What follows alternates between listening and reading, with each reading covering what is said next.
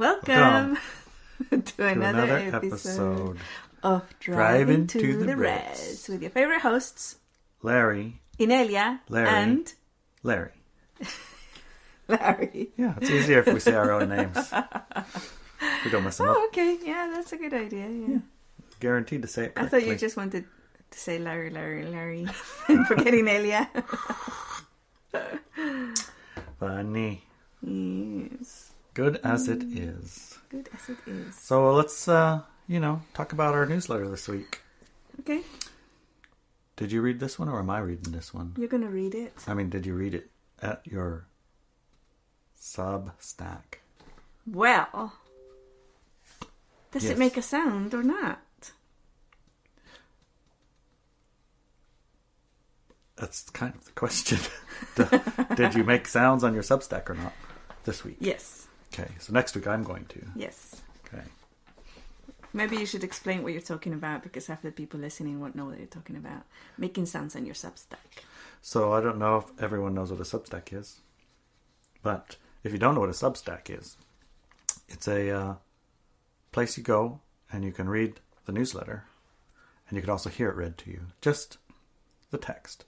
Not the commentary. None of the sideshow. Expansion. Yeah. We publish this newsletter on the Substack. And it's Inelia Benz, of course, Substack. And that's free there.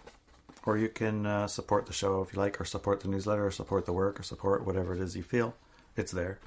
So you can read it. You can read it and support it. You can hear it. And then if you liked what you read and you heard, you can come here, listen to the podcast, and we'll talk about the newsletter and expand on it and see where it takes us. Yes. Where else can people find the newsletter? You can go to the subscribe star, right? Mm-hmm. And then you can listen to us talk about the newsletter with Ilya and Adelina. On a second hour. On a second hour where they talk about what questions come up for them. Yeah. About what we talk about. Mm-hmm. So, we go in pretty deep. Yeah. Where else can you get the newsletter? I'm sure that if you went to ineliabenz.com, you could just get it right straight. Yes. Emailed straight to you. Right.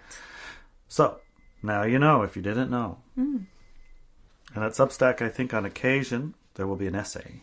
Occasionally, yes. Because that's what I was hoping for. So I've been wishing for essays, which are a long-form newsletter, in my mind. Essays are longer than a newsletter for sure. Newsletter, a page or two. Mm-hmm. Gets to the meat of the bones, or it gets to the meat on the bone. You know what I'm talking about. You can nutrition. Yes. And the essay is the bone soup. Okay. Just got to boil the bones for a while, and it takes longer. It does, yes. So if you don't have a Substack subscription, which is free, you just go to Substack and type in Inelia Benz, then there it is, and you'll get the notifications. Then you'll know when an essay is written. You will. So it does make a sound. That's it? At Substack when you push play. All right. The newsletter is, does it make a sound or not? Right. You've heard it right. A very Zen question.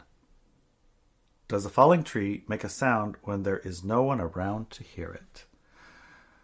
Well, yes. In my older state, I would be stuck on this question thinking about, well, it takes a human to hear it to make it real. Mm-hmm. Mm-hmm.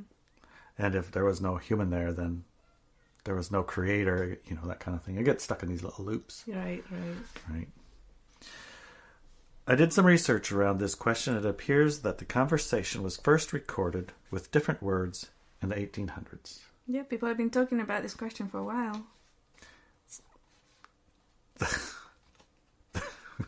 That seems almost absurd, isn't it? Why? Well, because I thought in the 1800s, they were worried about getting food. No.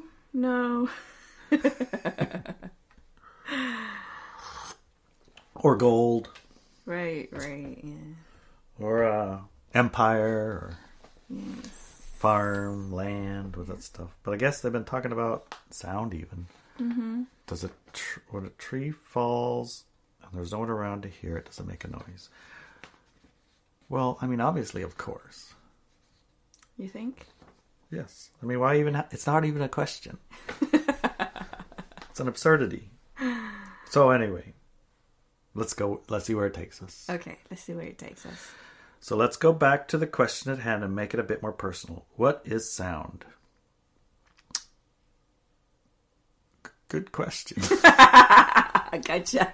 Now you're going to be stuck on that one for the next 30, 40, 50, 60 years. So, our generally accepted scientific, rational description of what is sound.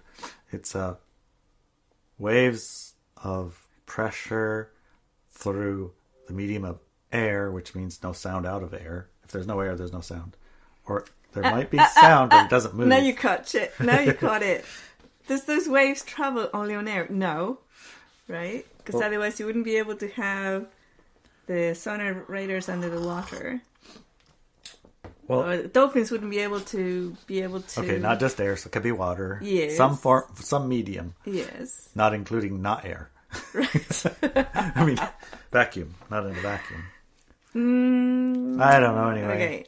Blah, blah, blahs, hits your ears, blah, blah, blahs, your brain turns it into some noise. Yes. So is it noise, or is it just... or is it just... Vibration. Vibration. Yeah. Oh, shoot. Is it the vibrations, waves, and frequencies that originate in the forest when the tree falls? Or is it the interpretation of those inputs when they are perceived in our senses and interpreted by our minds? And the question is still, what is sound, right? Yeah. So which one is it? Is it the so sound as we define it, mostly, it didn't make any sound if you weren't there to hear it. Right. Because you have to hear it in order for it to have the meaning of sound. Meaning of it, in the definition of it. Right. Sort of. It's a simple question, but it's so goddamn hard. And here's what I find interesting about this question. Is reality something external to us, or is it how we feel, think, experience, and interpret it? Here we go again. That's the deeper question. Yes. That is the actual question. And that's what we've been, honestly, kind of like struggling with in Codename We. Mm-hmm. Yeah. Yes.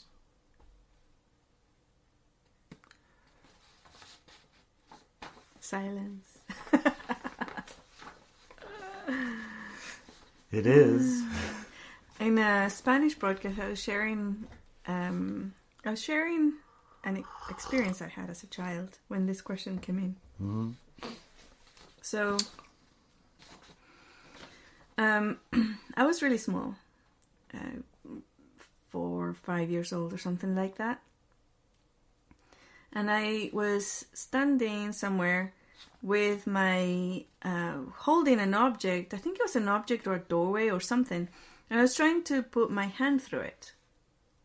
Right? Through the object? Through the object, yeah.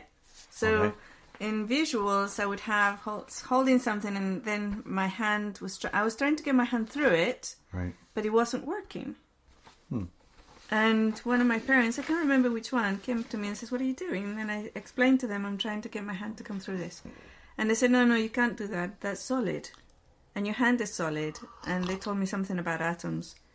They were both physicists. And I looked at them and I said, but I remember doing it. Right? I've done it before and now I can't do it. And they said, oh, no, that's imagination. You imagined, or maybe you dreamt it. It just happened in your mind, in your head. And it didn't really happen in reality. I mean, this is the type of conversation I would have with my parents when I was 5, 6 years old, right?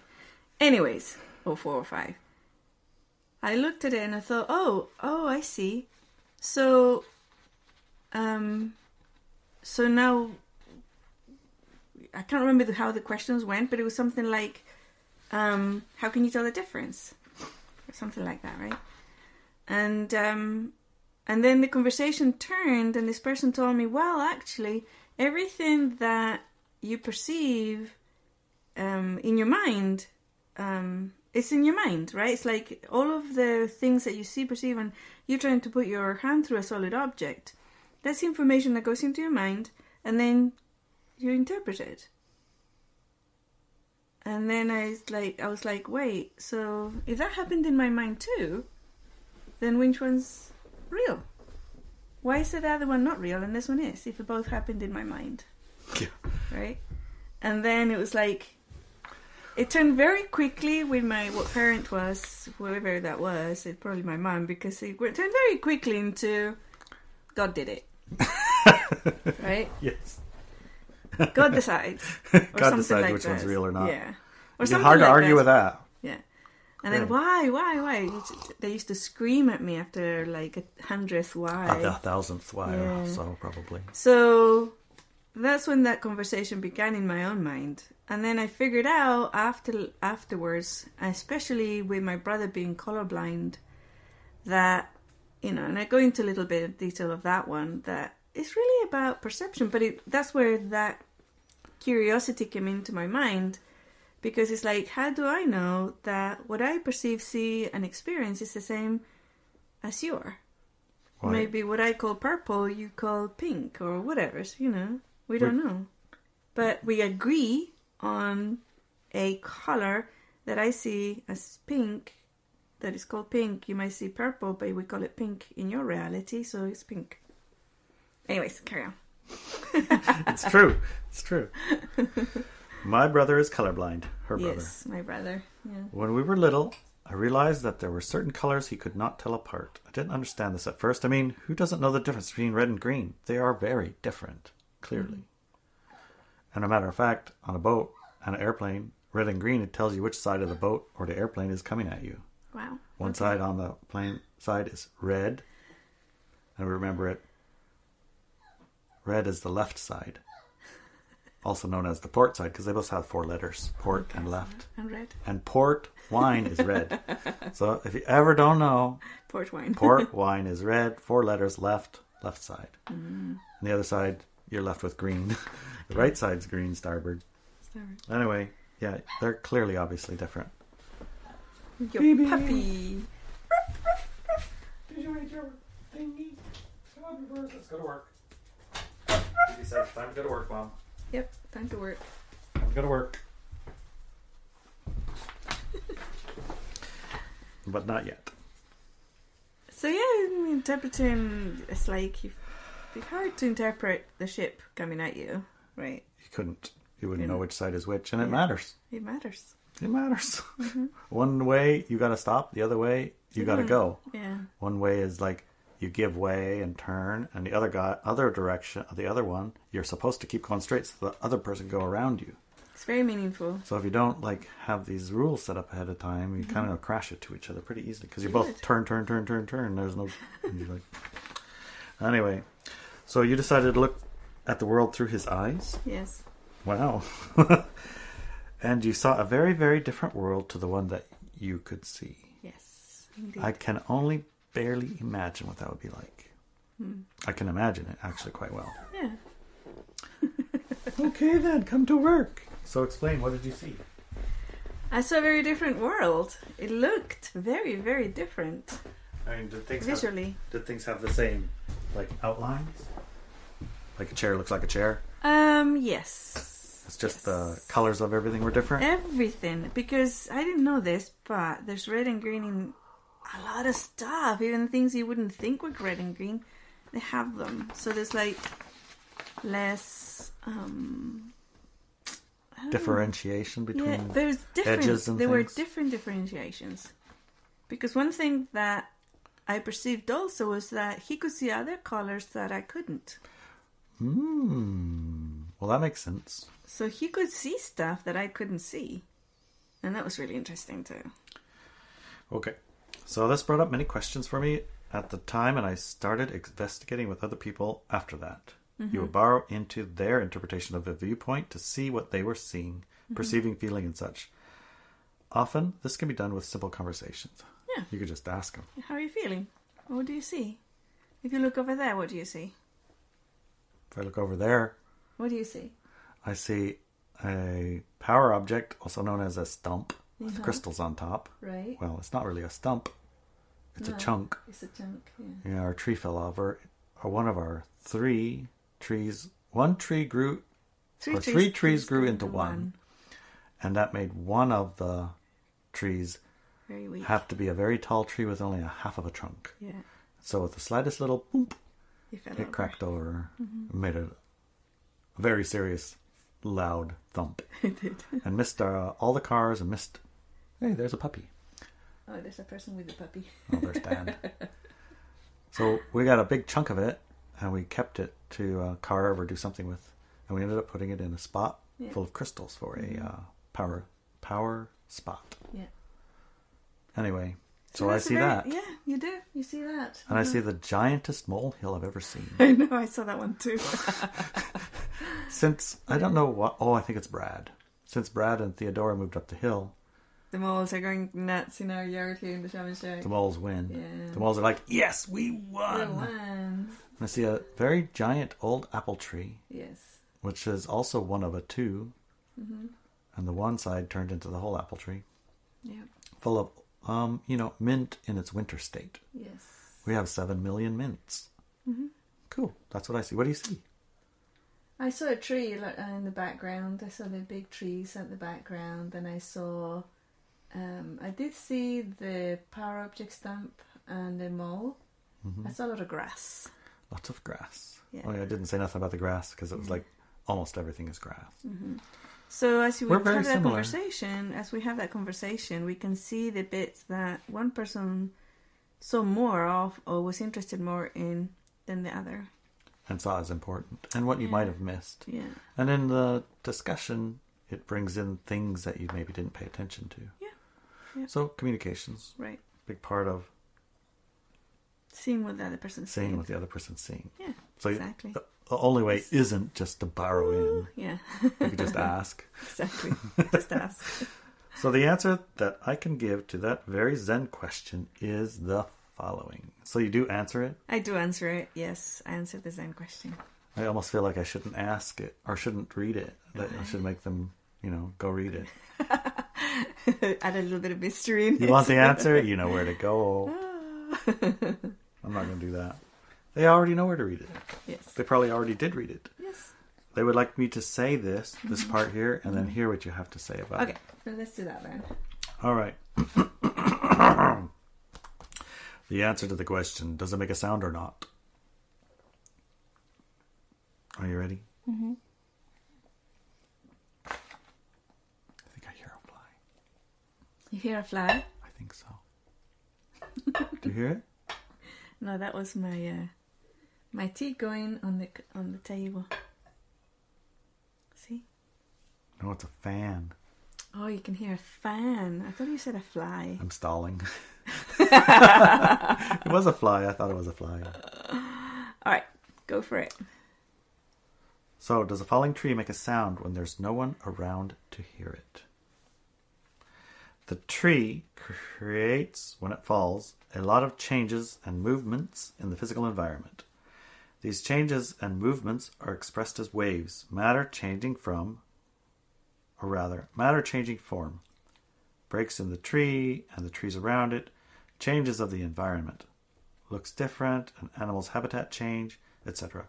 But these movements and changes in the environment are not necessarily perceived as sounds, unless at least one animal has ears that interpret these changes in waves as sounds. Boom. There has to be a witness with ears. No, doesn't have to be a witness. For there to be sound. The changes to be interpreted as sounds, you need an ear, yes. Well, but they happen. The changes happen whether you're there or not. But the vibrations come out. Vibration interpreted as sound is only if there's ears to hear it. No, the vibrations come out anyways, regardless. And they travel the area regardless. But they're only perceived as sound. Exactly. They're only perceived as sound if you have an ear and call it sound. No, you don't have to call it sound. You have an ear that interprets the sounds as boom, boom, booms in your brain. I missed a sentence in here. Oh, you did? About your mom. You remember your mom, when you borrowed into her head was really noisy. Lots of dialogues happening in that mind that she barely saw the physical universe. She was very distracted with all the noise, yeah. A lot of noise in there. Okay, so part of what this all tells me is that the universe, the world, what we interpret things as, I think we're in a relationship with a body, physical body, whose skill is interpreting physical and interacting with physical Yes. environment. Yes. The physical environment is real. Yes. It genuinely is there. We genuinely interact with it. But what we consider it to be is a figment of our imagination. Yes. And our imagination doesn't make it not real. Correct. And your imagination isn't not real. It's just maybe been interpreted by yourself to be something other than it is. Partly probably so that you can have this physical experience and make it mean more than if it were just a dream. To give it importance, to give it power, to give it impact that has repercussion, these things, right? Yeah. But knowing that, how does it change? How does it change anything? Knowing what? Knowing that that's a more accurate description of what's actually happening. How does it change how you interact with the world? Well, do you know? Depends on the day. Exactly. The world is therefore what you interpret it to be. The world is what you interpret it to be. That is true. Yeah. That is true. Yeah, it is. It's totally true. So, can you change how you and what you interpret it to be? Yes. That's part of becoming or moving out of basically what I would consider the victim of the reality. Exactly. mindset. A passive writer, a victim of reality, and then you become the creator of that reality and the person driving the ship of your reality. This newsletter kind of makes me want to just not say a lot. Like, sit here and think. Bask in it. The thinking man. Because if it is true, which, how do we prove it to be true? What is it? This interpretation. Oh, okay. Right. Yeah. The one we just read? The one we just read. If it's true, how do we prove it's true? How do you unprove it? How do you prove it's Disprove not true? it. Yeah. God did it. We'll help with God. If you just bring God into the equation, Everything's solved. then you fix it. Yes, yes, yes. So you can truth it, I suppose, Yeah. and that would be the best you can do. But honestly, if you truth a thing at this fundamental level of existence, You'll part get of your truthing is going to be the truthing you want to have Yes. experienced, right? But again, I mean, you can turn the words a little bit, and then you'll get there. You actually will get to the rules of engagement and your agreed reality and everything else. Time out. Rules of engagement. Get it. If you haven't read it, just get it. Oh yeah, it's just a class. A class. It's just a class that changes everything. Yes, it does change everything. It's just a class. Yeah. And there a little while ago you said, so this is real and it's solid. It's really happening outside, and then we get all the data and then we interpret it in our minds.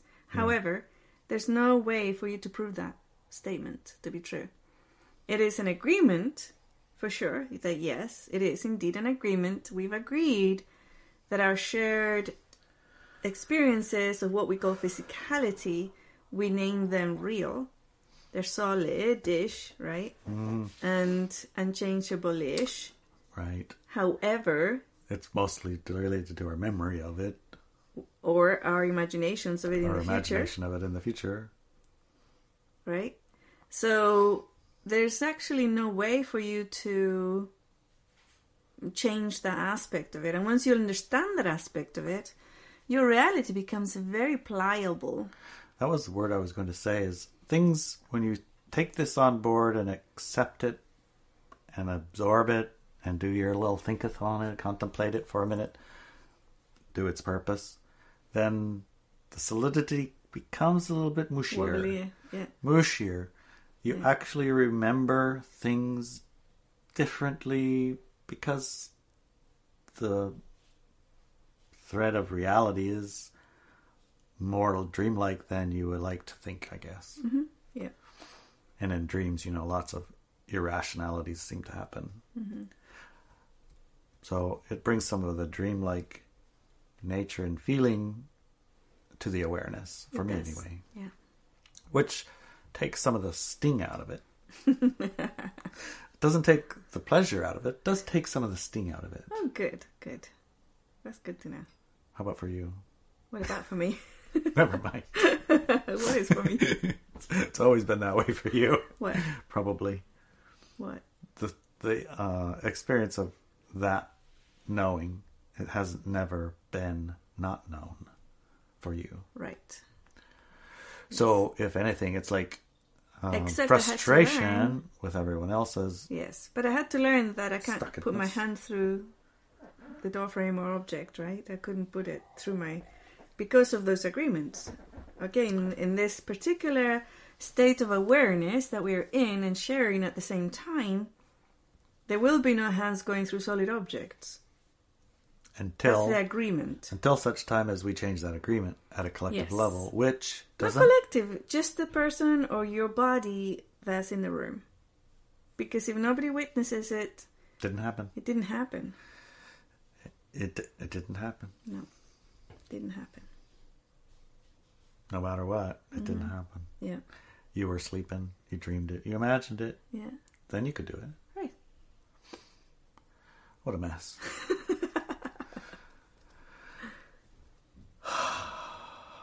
But the biggest person or the biggest co-creator that you have to work with when breaking these agreements of reality is your physical body elemental. That's the number one person that you need to work with in order to break these agreements. And how do you work with the physical body elemental? You have a lot of talks with that physical body, a lot of them, and you get into the same page. It's true. I think when I think about that, I think about the. When I was fishing, I remembered the Coast Guards and all the other. Oh my gosh! If you fall in the water, you're going to die in 1 or 2 minutes. And I remember thinking, I'm pretty sure those kids I was watching in the waves were playing for an hour and come out with blue lips and perfectly fine. Yes. I don't know. I think you might. Yes. You might be talking yourself into something. Yeah. Yeah, and I remember in Ireland there was a club of people, men and women, who in the winter would make a hole in the ice in the ocean, and near Dublin, north of Dublin, I think it was south of Dublin, I can't remember, and they would jump into the water with the ice. With the ice, and they swim there for a while, while, an hour, 2 hours, and then come out. No problem. Perfectly fine. A little bit blue, yeah, but that's about it. In Juneau, Alaska, where I grew up in Alaska, they had the Polar Bear Club. Yeah. Oh, that's They'd it, jump, right? That's run what down to it's the called. water That's and right, jump in and go for a swim. That's it. And my oceanography teacher, he was a polar bear. When we went to Glacier Bay, he jumped in the water off the boat in his skivvies, swam over to an iceberg, jumped out on it, laid down on the ice. Come on, guys. It's sunny. I was like, come on, guys, give it a try. Jumped in the water, swam over to a different iceberg. He didn't go or nothing. Yeah. And he convinced us all that and we Coast had Guard, to. And the Coast Guard. He would be dead. Yes. He fell in the water. He's 30 hypothermic. He's going to die. He's dead. I mean, this is 32.1 degree water. I was doing a bathymetric survey of Glacier Bay with a little brass torpedo with a gold slide that measured the temperature and the depth. And it was 32 degrees. It was actual frozen water. So in centigrade, that would be 0 degrees. It was centigrade. 0.1. Yeah. It was solid. It was as cold as you can make water. It was like ice in the water everywhere. It's like a glass of ice water. Yeah. That's what it was. Yeah. It wasn't like cold lake. It was literally freezing. Yes. Yeah. And all of us had to jump in. Ooh. And it was a shock the first time, but it was less of a shock. I just did it once. Oh. I mean, it was a shock the first time. That was it. Yeah. But it was less of a shock, but it was also a relief. It was over. But you jump in, and the water's shockingly cold, of course. Yes. But you're not paralyzed. And, I mean, I didn't even get my head wet. Oh. I took a giant jump out. Somehow I turned around midair like a cat. I landed in the water with my feet going... I think I got maybe up to my chest. But that was a long ways away from the boat. You walked on water? I walked on water. And I got out of the water and I was stood there and my body goodness. turned on its heat and it started evaporating the water and it was hot. I was like, well, that wasn't so bad.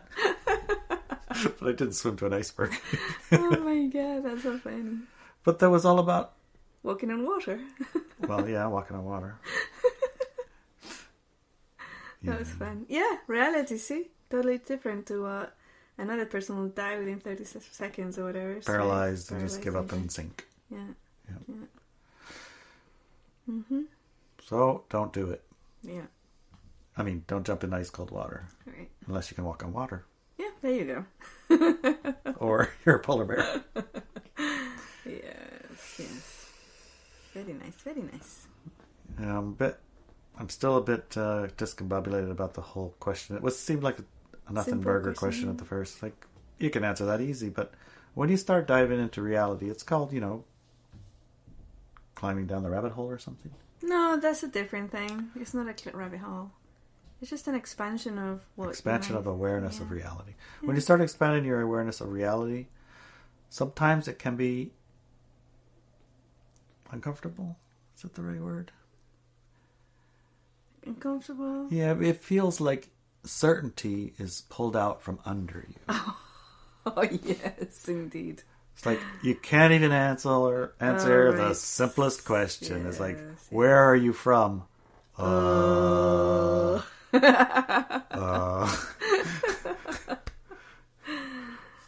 yes. Other people start to think, you're a little bit simple. You're a little bit simple. You don't even know where you're from. So, yes. Well, I think that part of that is being comfortable in that space. Yes. Be a little comfortable in not knowing. It isn't necessary to know. It's fine to contemplate. It's fine to have certainty, uncertain. Yes. That is the it's equivalent. The equivalent mentally of being able to jump in the ice water and not die in 30 seconds. And also, it's nice. I think also you can get used to knowing that the only reason why you don't fall through the floor when you're walking in it is because we have an agreement that we're not going to do it. Yeah. And that's why it takes a lot of work to get the body on board, because they're very comfortable walking on the floor and not going through it. Very, very good way to sum it up. Thank you, honey. You're welcome. Good job. Love you. I love you too. Hi, peepers. Yes, we love you too.